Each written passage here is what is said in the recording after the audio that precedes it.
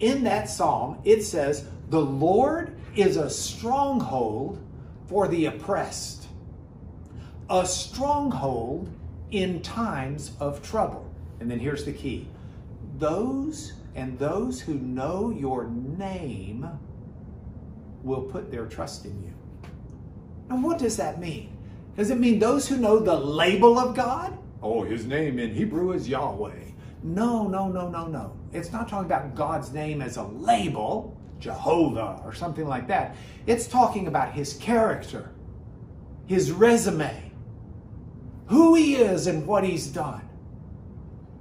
And if you know who God is and you know what God has done, you will put your trust in him. But God's love is a love that needs to prompt us to love him back. Paul said it this way, we love because he first loved us. And when we understand the love of God, it's appropriate for us to thank him. And not just to thank him, but to want to give back to him. And so this idea of God summoning his power means that God in his wisdom in the right time is being called upon to work for us. Now, can I say that this sounds a little bit selfish?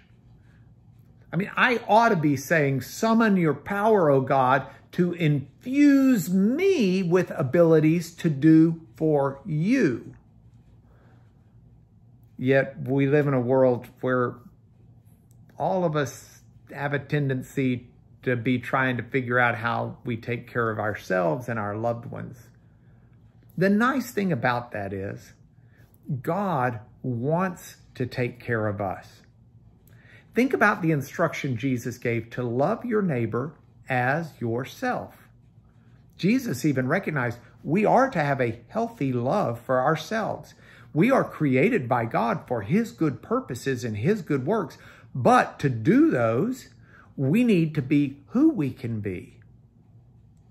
The key then is it's a good plea to say, summon your power, O God, by which you have worked for us. Because when we're who we can be, we best work for him. I think about all of the different ways that God has secured my life for me. And what can I do except be thankful and be joyful? And I may be at a place in my life, or you may be at a place in your life, where you feel kind of down. You just sort of feel like life isn't what you want it to be, or you're depressed. You're down in the dumps is the way to translate for me. Why are you cast down, O my soul? Why are you disquieted within me? That's biblical translation for, why are you so down in the dumps?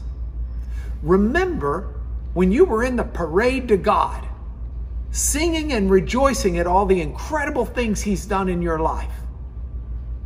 If we'll do that today, it will transform us from being down in the dumps to making a joyful noise to the Lord.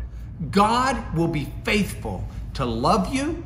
God will be faithful to forgive you. God will be faithful to guide you. God will be faithful to comfort you. God will be faithful to teach you.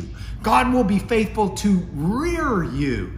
God will be faithful to discipline you when that is what you need for your greater good. God is always going to be faithful in his commitment to you.